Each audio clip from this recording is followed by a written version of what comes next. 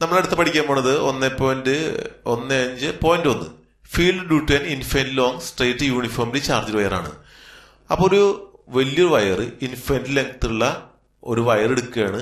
അങ്ങനെ ആ infinite length ഉള്ള വയറിന്മേൽ ചാർജ് ഡിസ്ട്രിബ്യൂട്ട് ചെയ്ത് വെച്ചിട്ട് അതുകൊണ്ടുണ്ടാകുന്ന ഇലക്ട്രിക് ഫീൽഡ് കാണാൻ പോവുകയാണ്.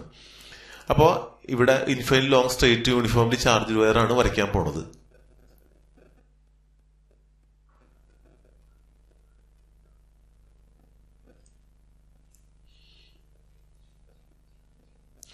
ഇതുമ്പോൾ നമ്മൾ ചാർജ് ഡിസ്ട്രിബ്യൂട്ട് ചെയ്ത് വെച്ചിട്ടുണ്ട്. ആ ചാർജാണ് ഇപ്പം ഞാൻ വരയ്ക്കാൻ പോണത്.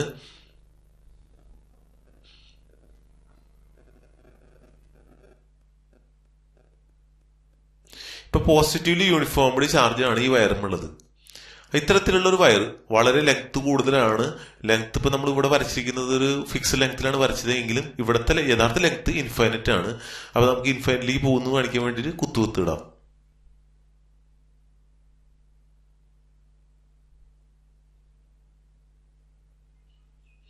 അപ്പോൾ ഇൻഫൈനൈറ്റ് ലെങ്ത് ഉള്ള ഒരു കണ്ടക്ടർ അതുമൊക്കെ തന്നെ ചാർജ് ഡിസ്ട്രിബ്യൂട്ട് ചെയ്ത് വെച്ചിട്ടുണ്ട്. ഇത്തരത്തിലുള്ള ഡിസ്ട്രിബ്യൂഷൻ കൊണ്ട് ഒരു പോയിന്റ് ഉണ്ടാകുന്ന ഇലക്ട്രിക് ഫീൽഡ് ആണ് നമ്മൾ കാണാൻ പോണത്. അപ്പൊ നമുക്കൊരു കാര്യം ചെയ്യാം, നമ്മൾ എവിടത്താണ് ഇലക്ട്രിക് ഫീൽഡ് കാണാൻ പോണത് അവിടെ നമുക്കൊരു പോയിന്റ് എടുക്കാം.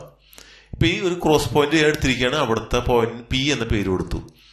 അപ്പൊ നമ്മളിത് കാണാൻ പോണത് പി എന്ന പോയിന്റ് ഇലക്ട്രിക് ഫീൽഡ് ആണ് കാണാൻ പോണത്. അപ്പൊ ഇത് കാണാൻ വേണ്ടിയിട്ട് നമ്മൾ എന്ത് ചെയ്യണമെന്ന് വെച്ചാൽ ഈ പോയിന്റ് പിയുടെ കടന്നു പോകുന്ന ഒരു ഗോസിയൻ സർഫസ് എടുക്കുകയാണ് ചെയ്യുന്നത്. ഗോസിയൻ സർഫസ് എന്ന് പറയുന്നത് ഈ നമ്മൾ എവിടത്തെ ഇലക്ട്രിക് ഫീൽഡ് ആണ് കാണേണ്ടത് ആ പോയിന്റിലൂടെ കടന്നു പോകുന്ന ഒരു സ്പെരിക്കൽ 3 ഡയമെൻഷണൽ ഒരു ഷേപ്പാണ് എടുക്കുന്നത്. അപ്പൊ നമ്മൾ ഇവിടെ എടുത്തുള്ളത് ഒരു വയറാണ് വരച്ചതെങ്കിൽ അതിന്റെ ഷേപ്പ് സിലിണ്ടറിക്കൽ ആയതുകൊണ്ട് നമ്മൾ എന്ത് ചെയ്യുന്നു, ഈ പോയിന്റിലൂടെ കടന്നു പോകുന്ന ഒരു സിലിണ്ടറിക്കൽ ഷേപ്പുള്ള ഒരു ഗോസിയൻ സർഫസ് ആണ് എടുക്കുന്നത്.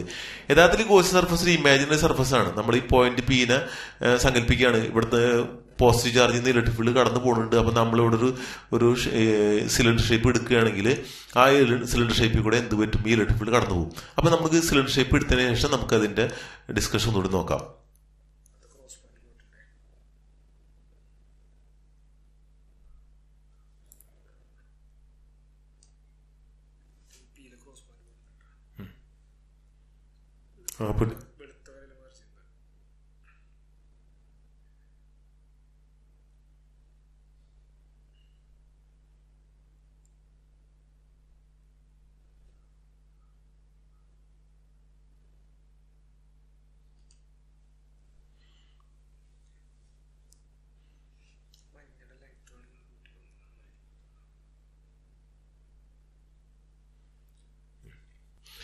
ഇപ്പൊ ഞാൻ വരച്ചിരിക്കുന്നത് ഇതൊരു യെല്ലോ കളർ കാണിച്ചിരിക്കുന്നത് ഒരു വയറാണ്. ആ വയറുമുള്ള ചാർജാണ് ഞാൻ പ്ലസ് ചിഹ്നം കൊണ്ട് കാണിച്ചിരിക്കുന്നത്. ഈ വയറിന് ചുറ്റുമുള്ള ഒരു 3 ഡയമെൻഷൻ ആയിട്ടുള്ള ഗോസിയൻ സർഫസ് ആണ് വരച്ചിരിക്കുന്നത്. ഒരു സിലിണ്ടർ ഷേപ്പാണ്.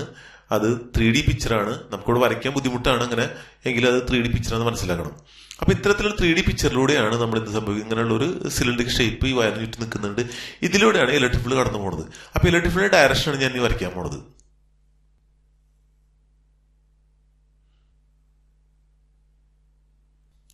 ഇപ്പൊ നോക്കിയൊരു കാര്യം മനസ്സിലാക്കാൻ പറ്റും. ഞാനിപ്പോ ഒറ്റ ലൈൻ മാത്രമേ വരച്ചിട്ടുള്ളൂ. ഇതുമാതിരി ഒട്ടനവധി ലൈനുകൾ നമുക്ക് വരയ്ക്കാം. ഇങ്ങനെ വരയ്ക്കാം, ഇങ്ങനെ വരയ്ക്കാം. പക്ഷെ ഞാൻ പറഞ്ഞേ കാണിച്ചിട്ടുള്ളൂ. അതുവരെ അടുത്തോട്ട് നമുക്ക് വരയ്ക്കാം. ഇവിടെ നോക്കിക്കഴിഞ്ഞാൽ ഇലക്ട്രിക് ഫീൽഡ് എന്ന് പറയുന്നത് ഈ സർഫസിലൂടെ മാത്രമേ കടന്നു പോകണുള്ളൂ, മേലേക്ക് പോണില്ല. അപ്പൊ നമ്മൾ ഗോസസ് തിയറി പ്രകാരം നമുക്ക് ഇങ്ങനെ എഴുതാൻ പറ്റും. Integral E dot D S.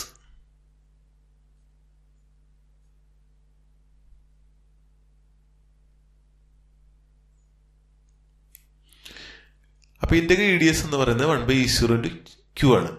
Integral E D S എന്ന് പറയുന്നത് ഈ ബ്ലൂ കളറിൽ കാണിച്ചിരിക്കുന്ന എല്ലാ സ്ഥലത്തെയും മൊത്തം കടന്നു പോകുന്ന ഫ്ലക്സ് ആണ്. ഇപ്പൊ ഇവിടെ നോക്കിക്കഴിഞ്ഞാൽ മനസ്സിലാക്കാൻ പറ്റും.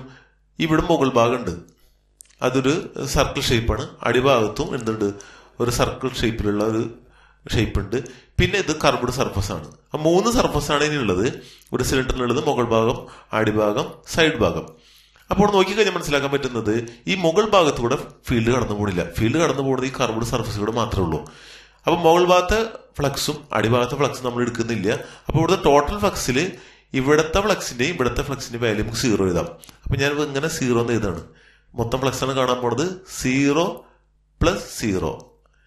ഈ 0 ഉദ്ദേശിക്കുന്നത് മുകൾ ഭാഗത്തെ ഫ്ലക്സ് ആണ്. ഈ 0 ഉദ്ദേശിക്കുന്നത് അടിഭാഗത്തെ ഫ്ലക്സ് ആണ്. അപ്പോൾ അതിലൂടെ ഫ്ലക്സ് കടന്നു പോകാത്തതുകൊണ്ട് മൊത്തം കണ്ടു കഴിഞ്ഞാൽ 0 കിട്ടും. ഇനി നമ്മൾ എന്ത് ചെയ്യുന്നു, കർവ്ഡ് സർഫസിൽ ഫ്ലക്സ് മാത്രമാണ് ഇനി എഴുതാൻ പോകുന്നത്. അപ്പോൾ കർവ്ഡ് സർഫസിൽ കൂടെ കടന്നു പോകുന്ന ഫ്ലക്സിന് നമുക്ക് കിട്ടുന്നത് E ഇൻറ്റു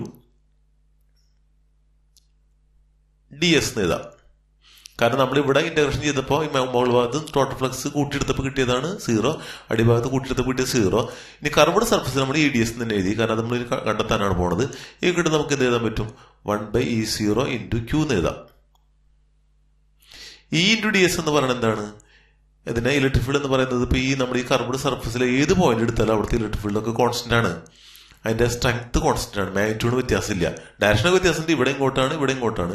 അപ്പൊ നമ്മൾ നോക്കുകയാണെങ്കിൽ ഇവിടെ സ്ട്രെങ്ത് കോൺസ്റ്റന്റ് ആയതുകൊണ്ട് നമുക്ക് എന്ത് ചെയ്യാൻ പറ്റും, ഇതിനെ E into integral ds equal to 1/E0 into Q എന്ന് എഴുതാം.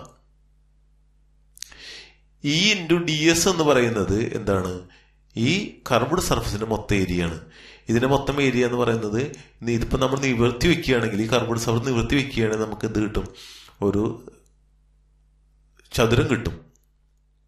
ദീർഘചതുരമായിരിക്കും അത് കിട്ടുക. അപ്പൊ ആ ദീർഘചതുരത്തിന്റെ ഏരിയ എന്ന് പറയുന്നത് എന്താണ്, നീളം ഇൻറ്റു വീതിയാണ്. അപ്പൊ നീളം സഹായിക്കുന്നത് 2πr ആണ്. ഇതാണ് 2πr ഇൻറ്റു ഇത്. ഈ ലെങ്ത് അല്ലാന്ന് വിചാരിക്കുക. നമ്മുടെ അടുത്ത ഗോസിയൻ സർഫസിന്റെ ലെങ്ത് ആണ് ഞാൻ ഇവിടെ കാണിച്ചിരിക്കുന്നത് L. ഈ നീളം എന്നത് 2πr. അപ്പോൾ ds എന്ന് പറയുന്നത്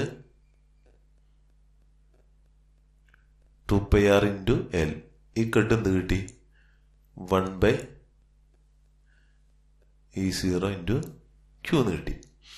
Q എന്ന് പറയുന്നത് എന്താണ്, ഈ സിലിണ്ടറിന്റെ ഉള്ളിൽ ഗോസിയൻ സർഫസിന്റെ ഉള്ളിൽ എൻക്ലോസ് ചെയ്ത ചാർജാണ് നമ്മൾ എടുക്കേണ്ടത്. Q എന്ന് പറയുന്നത് എന്തായിരിക്കണം, ഈ ഗോസിയൻ സർഫസിന്റെ ഉള്ളിൽ എൻക്ലോസ് ചെയ്ത ചാർജ്. ഇപ്പൊ ഇതിന്റെ ലെങ്ത് ഇൻഫൈനിറ്റ് ആണെന്ന് നമുക്ക് അറിയാൻ പറ്റും. അപ്പോൾ ഒരുപാട് ഇവിടെ ഒക്കെ ചാർജ് ഉണ്ട്, പക്ഷെ നമ്മൾ എടുക്കേണ്ടത് നമ്മൾ ഈ നീല കളർ വരച്ച ഉള്ളിലുള്ള ചാർജ് മാത്രം എടുത്താൽ മതി. അപ്പൊ നമുക്ക് ഇവിടെ എത്ര ചാർജിന്റെ ഉള്ളിലുണ്ട് നമുക്ക് കണക്കൂട്ടിയെടുക്കാം. എന്താണ് ഇതിന്റെ ഡെൻസിറ്റി എന്ന് പറയുന്നത് നമ്മൾ ലാംഡയാണ്. കാരണം എന്താണ്, നമ്മൾ ലാംഡ എന്ന് പറയുന്നത് ഒരു ലെങ്ത്തിലെ ലീനിയർ ഡെൻസിറ്റിനെയാണ് ലാംഡ എന്ന് പറയാം. അപ്പൊ ഇവിടെ ഈ വയറുമ്പോ ചാർജ് ഡിസ്ട്രിബ്യൂട്ട് ചെയ്ത് നിൽക്കുന്നുണ്ട്. ആ ഡിസ്ട്രിബ്യൂഷൻ എങ്ങനെയാണ്, ഡെൻസിറ്റി എന്ന് പറയുന്നത് ലാംഡയാണ്. ഈ ലാംഡ എന്ന് പറയുന്നത് ശരിക്കും എങ്ങനെയാണ് നമുക്ക് കിട്ടുക, മൊത്തം ചാർജിനെ മൊത്തം ലെങ്ത് കൊണ്ട് ഡിവൈഡ് ചെയ്യുമ്പോഴാണ് നമുക്ക് ലാംഡ കിട്ടുക. അപ്പൊ ലാംഡ നമ്മൾ ഡിഫൈൻ ചെയ്തിട്ടുണ്ട്. അപ്പൊ ഈ Q എന്ന് പറയുന്നത് എന്താണ്, ഈ ലെങ്ത്തിനുള്ളിലുള്ള ചാർജാണ്. അപ്പൊ എങ്ങനെയാണ്, ലാംഡയാണ് ചാർജ് എങ്കിൽ, ലാംഡ എന്ന് പറയുന്ന ഒരു യൂണിറ്റ് ലെങ്ത്തിലുള്ള ചാർജാണ്. അപ്പൊ L ലെങ്ത് എത്ര ചാർജ് ഉണ്ടാവും, L ലെങ്ത്തിലെ ചാർജ് എന്ന് പറയുന്നത് ലാംഡ ഇൻറ്റു L ആണ്.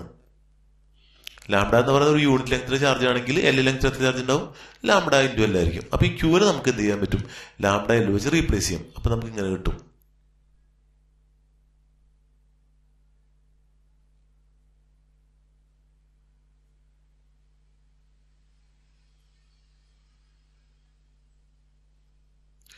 ഇവിടെ നോക്കി കഴിഞ്ഞാൽ മനസ്സിലാവും എല്ലാം ക്യാൻസൽ ചെയ്യാൻ പറ്റും.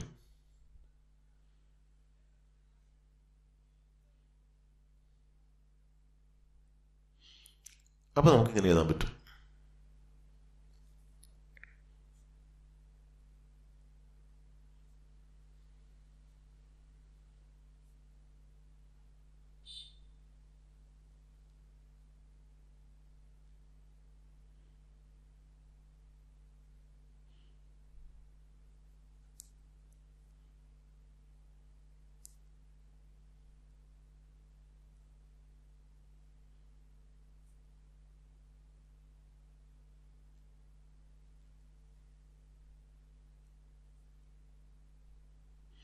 equal to 1/2πE0 into 1/λ/r.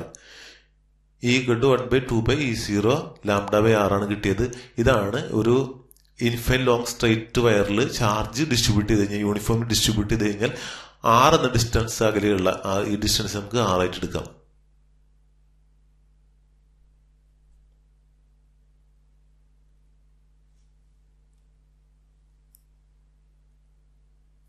r എന്ന അകലെയുള്ള ഒരു പോയിന്റ് നമ്മൾ എടുത്തിട്ടുണ്ട് നേരത്തെ. ആ പോയിന്റിലെ ഫീൽഡിന്റെ വാല്യൂ ആണ് നമ്മൾ എഴുതിയത് 1/2πE0 λ/r.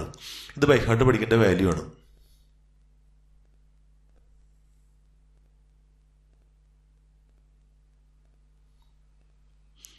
ലാംഡ എന്ന് പറയുന്നത് ഒരു യൂണിറ്റ് ലെങ്ത്തിലുള്ള ചാർജാണ്. r എന്ന് പറയുന്നത് ആ പോയിന്റിലേക്കുള്ള ആ വയറിൽ നിന്ന് ആ പോയിന്റിലേക്കുള്ള ദൂരമാണ്. E എന്ന് പറഞ്ഞ ഇവിടെ ഇലക്ട്രിക് ഫീൽഡാണ്.